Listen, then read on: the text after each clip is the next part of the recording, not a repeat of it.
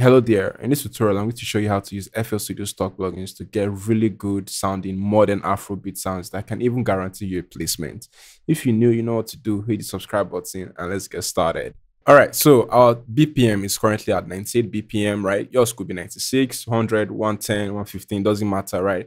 So just pick the tempo that you feel is good with you, and then you can select your drum. You can use a drum loop, right? I mixed mine has a shaker loop, and then mine also has a regular drum pattern.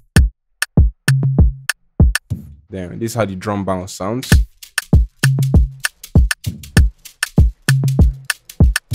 All right, so now let's go into why we're really here, which is the building up melodies. All right, let's build up some really nice melodies, then move on to chords and other parts. All right, so we're going to use, let's create a new pattern, right? Come right here, turn this on.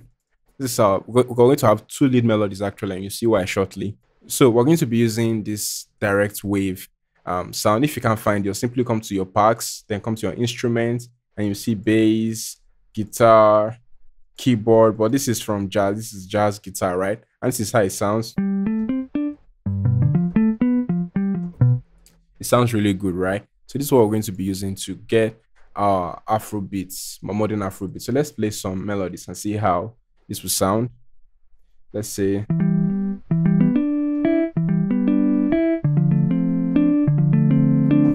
this is what we're going to play. So let's record that in, all right?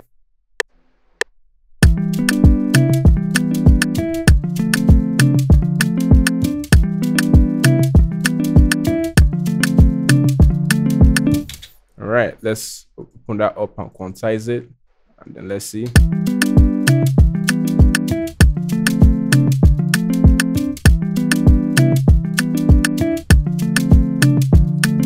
Let's fix that up. Then sounds good already, right? So next, remember I said we're going to have two lead melodies. So we're going to turn this off and then open up a new pattern. And I have another. It's also jazz guitar, still direct wave sound.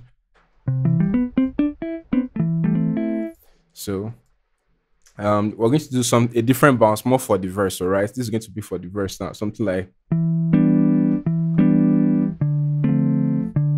But we're going to shift it a bit. It's not going to play exactly with the drums, for example.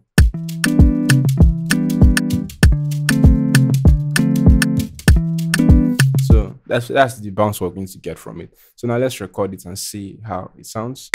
2, ready, go.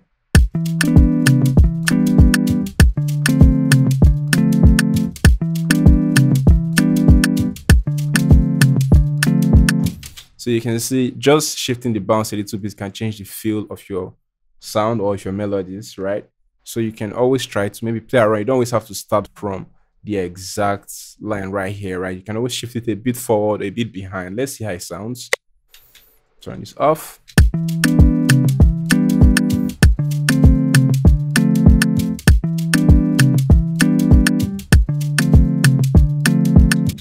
Sounds good, right? So next we're going to build our pluck sound. Let's turn this off. Let's stick to building around our first main lead melody, because this lead melody is going to be used in the chorus. This is what we're going to have in the chorus, right? So let's see.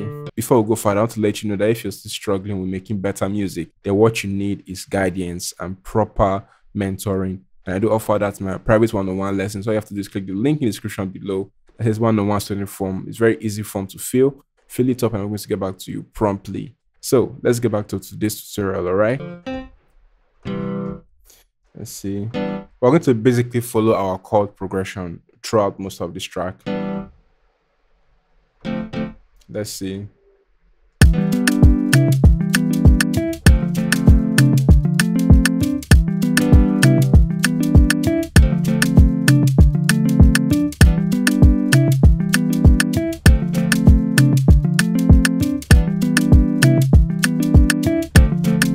All right, let's go with that. We're going to keep it really simple, as simple as we can. Okay, we don't need to create anything crazy or complicated, at least for now.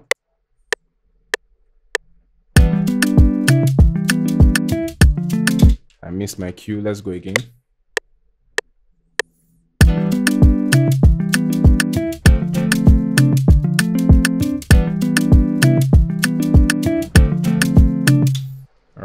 let's see how that sounds.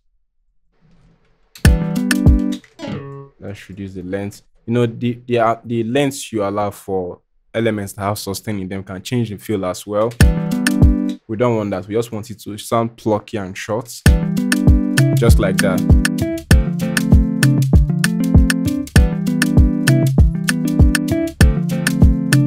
That's simple. Let's take it to a different octave and see how it sounds.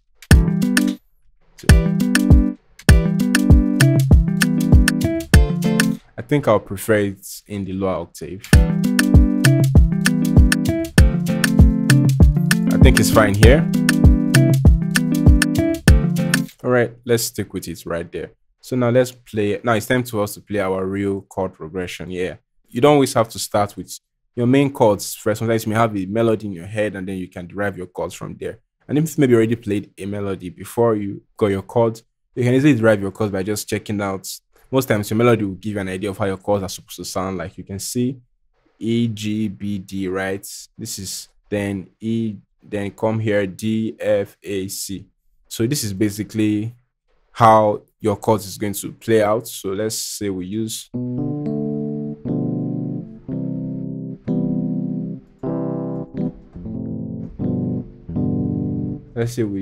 this guy right here. So now let's record our chord progression.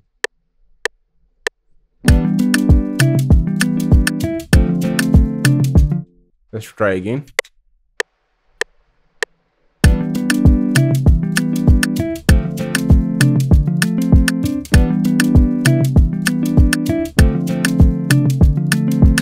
All right, let's see how it sounds. Open it up, quantize.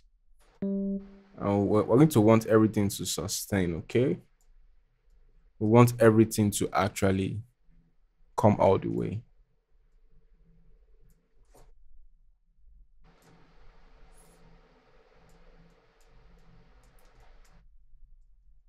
Let's see. Then we'll listen now.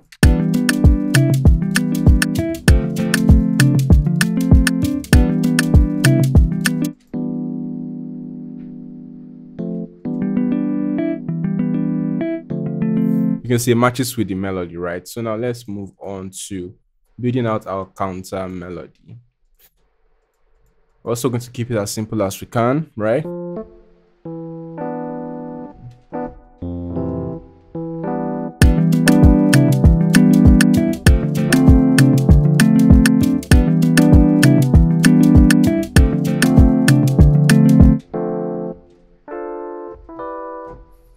Yes.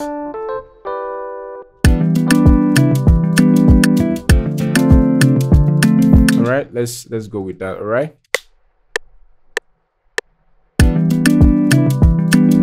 Let's try again.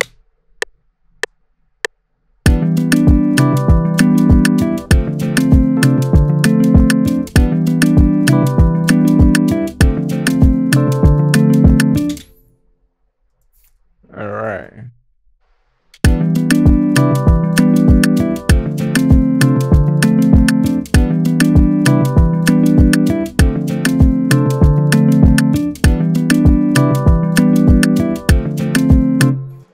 Let's highlight this and then stretch it out, and then let's see how it sounds like.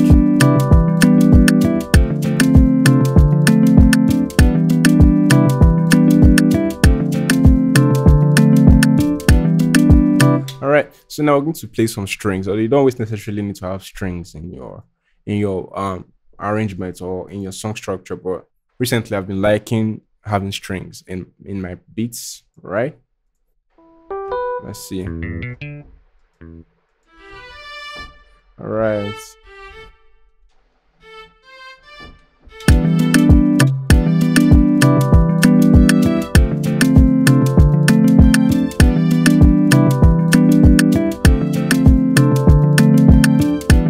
Let's see.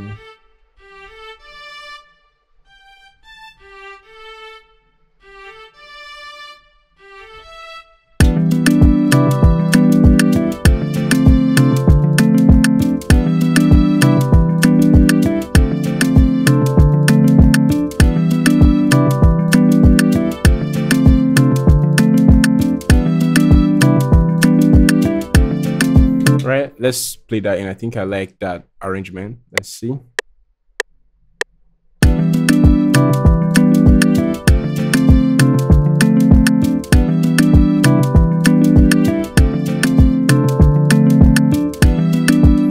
All right, so let's see how that sounds.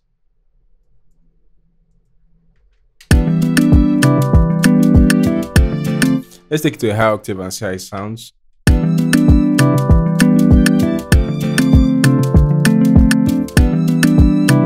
I think I like it because it adds more emotion to the song, right? But like I said, you don't always need to have strings in your project, but I just like having it on mine. All right. So now let's see how we can add, let's say, a little bit of voice texture, vocal texture, or voice sampling. By the way, everything I've been using so far, it's been from direct wave from this instrument pack right here in FL Studio. It comes default when you get your FL Studio installed. So let's see.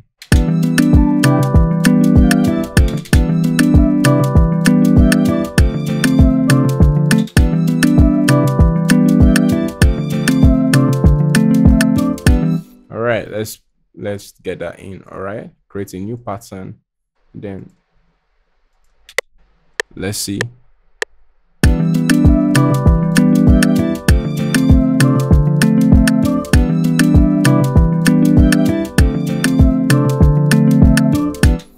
Let's see how that sounds.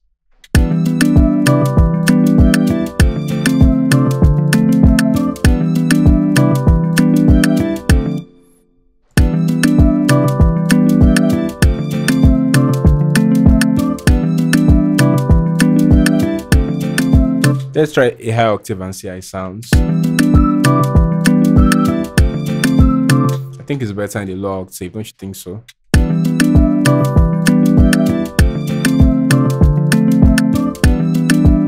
Now let's play our bass line. Okay, we're going to keep our bass line really, really simple.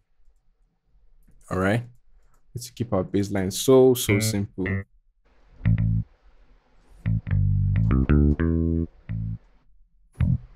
I'm going to follow our chord progression as well.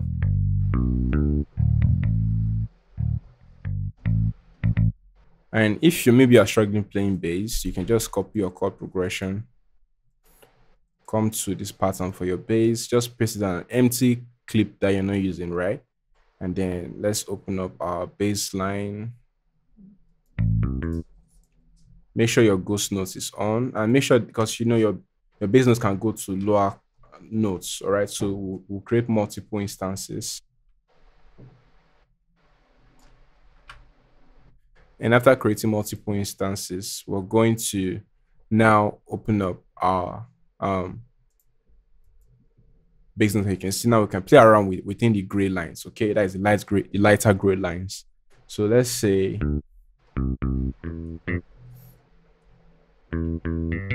we start from here, right?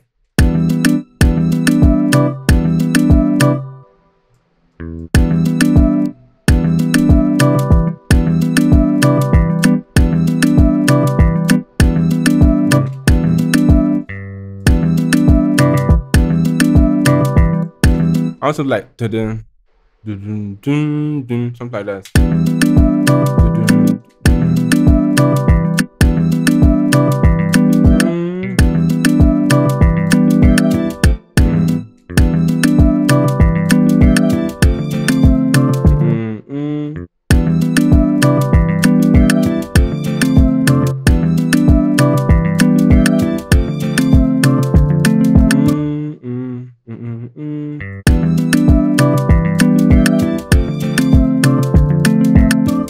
So if you want to know if your bass notes are actually accurate, sometimes hearing them can be difficult. Just simply take them to a higher octave and then we'll listen.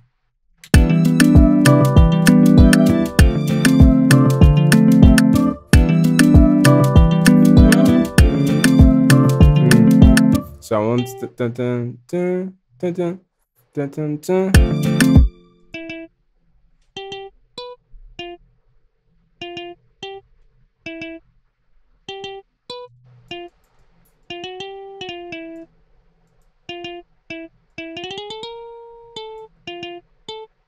Yeah, I think that's it. Yeah, then just basically loops over. So we're going to select this and then loop it across and see.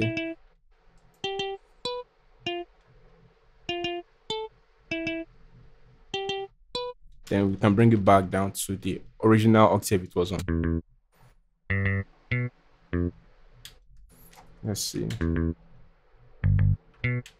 Let's even take it to a lower octave again.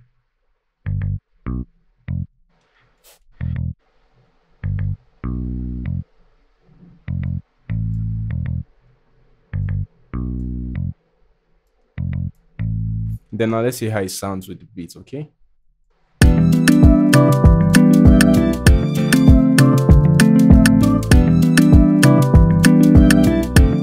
And now we can take out our helper guides, right?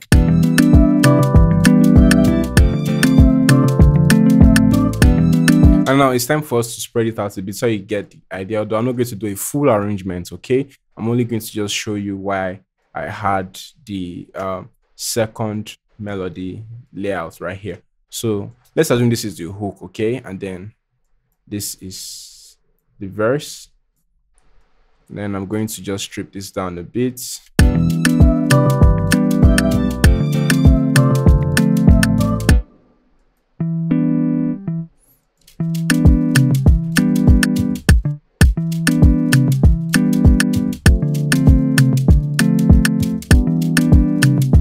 Then I'll just see.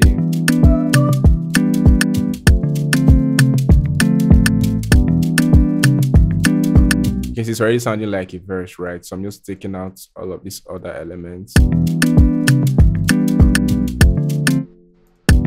So when I play from here,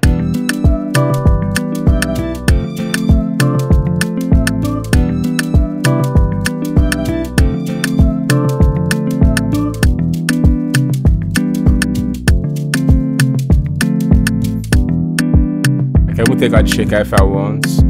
Then bring it back here.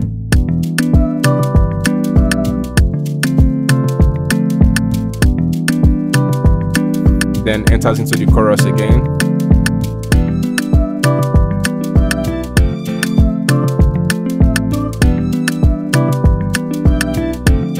So this was done strictly using stock plugins as for the melodies, right?